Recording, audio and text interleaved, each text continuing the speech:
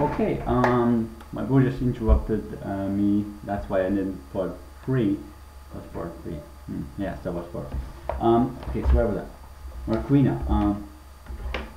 What was her? This beauty. As you can see, I haven't colored this one. That's what I do with a lot of my pictures. I don't color them, I just catch them. And you know, I start basic, I add detail later. And this is Marquena, as I said. She's completely covered in armor, steel, bulletproof steel, and up to her neck, everything. You know, even her tail. And now, as you can see, she actually has a big gun, a machine gun, on her back. It was also designed by Nyayo. That this gun is quite slow. It only fires about 100 rounds a minute, so 100 bullets a minute. 100 rounds is like a bullet. It's basically what it stands for. And but these bullets are armor piercing, so it could, this machine gun could easily disable a tank in a matter of seconds. And Marquena is actually Nyayo's loyal bodyguard. She's actually, she doesn't get paid at all, but but she's extremely loyal, so she would actually sacrifice anything if she has to save Nyayo. And in the bottom here, you see that she standing on top of a machine, like it's a robot basically that she actually defeated. Has some wire in her glove hands right there. And basically all the beanies and these girls and guys are gonna be facing machines, because these plants actually had, both of them actually had projects where they did these little machines. They're like they're four-legged robots that would actually patrol certain planets and, you know, look for troubles. You know, if there was an invasion, or, you know, some kind of, you know, they would overlook it and they could handle it. That doesn't mean necessarily they would kill everything, but, you know, these machines would actually replace soldiers in places where they don't have to be, because, you know, they usually would send out soldiers to patrol in certain parts of the planet, galaxy, and that was a lot of that was really expensive, and it was not a lot of fun.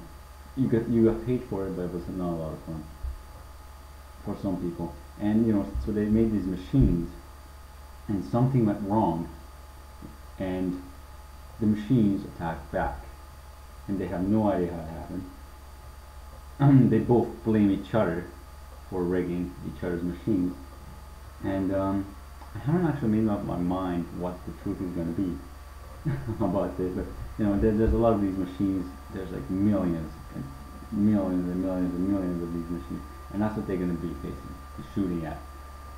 Those rapid fire machine guns are not meant for people, so there's not going to be a blood, gore, and cut off legs and limbs. And okay, well, I'm not going to be, they're going to be like, you know, it's going to be blood and gore everywhere. No, I'm not going to do that, so don't worry.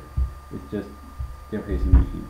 And you know, okay, so that's the point. And another thing about her is that I told you she doesn't get paid, and she's only about 5 years older than Nyayo, so she's getting closer to the maturing age. And she's actually a superhuman, because her armor, it says here, weighs more than her own body weight, a lot more, especially the gun. The gun doesn't weigh more than her body weight, but it weighs a lot. And but even in, like, you know, her armor is really heavy. It's super heavy, and she moves with ease because she's superhuman, and you know, and she has amazing amount of strength. And she doesn't have, because of this strength, she didn't really have like a childhood friends, and you know, she was really alone. And when she was chosen as Nyayo's bodyguard after, you know, Nyayo escaped from Marquena, you know, the woman who kidnapped her and tortured her, you know, they chose her as a bodyguard, this woman as a bodyguard.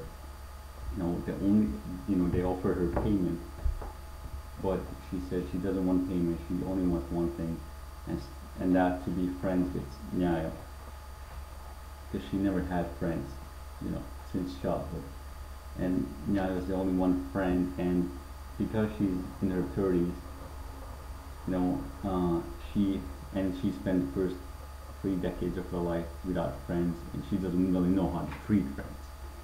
So, she treats Nyayo as if she was some kind of somebody higher than her. So,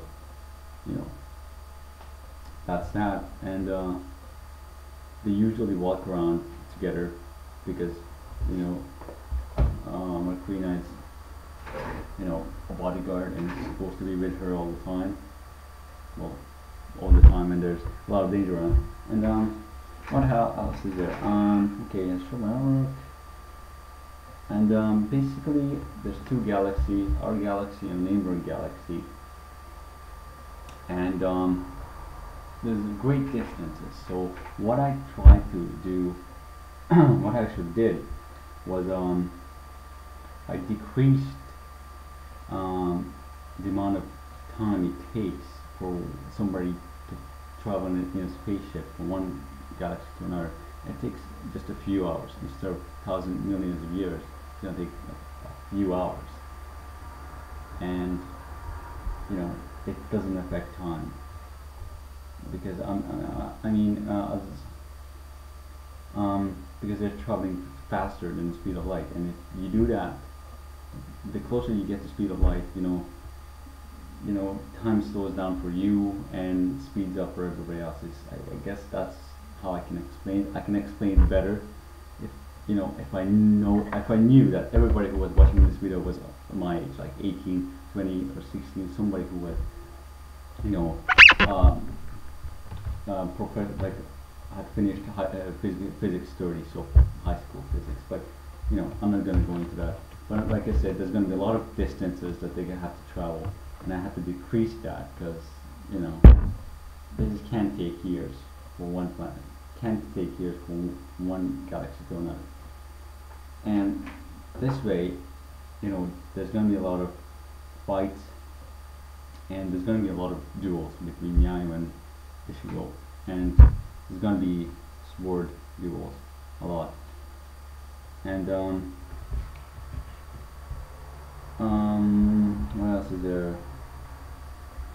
So I basically told you the enemies, the allies. Now, oh, this reminds me. I actually made a picture of one of the soldiers that actually is gonna. I know I'm gonna do it in part 5 because I only have like 1 minute left, and before no, I have just under 2 minutes, and before I'm gonna exceed the 10 minutes limit for YouTube. God damn it. Anyway, so what I'm gonna do now is I'm gonna explain some of the things. Now,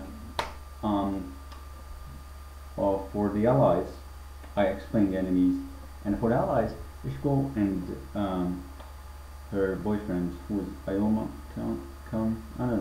I don't know how to say it, but you know what I'm talking about.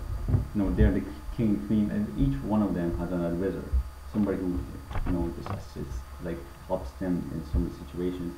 And they're really lucky this time because the two people they have are both immortal, and they're the only two immortal people in this universe. And these people would not go against another person, so they would not go and kill him. Like Mao, you said, but Mao broke that. Like, he didn't kill anyone. He didn't kill anyone, but not by himself. And that thing that happened in the city, I explained earlier, that was an accident. That was not supposed to happen. And when he fought with Ishigo and he killed letters, he didn't really do it with his own weapons. He just defended. If he defends and someone dies, that's not his fault. But in the end, he did help for everyone to get back. So he's Mao's Ayuma comes advisor, and what's the other girl, that red-haired girl, that's who she goes. I'm gonna do it in part 5. Just that.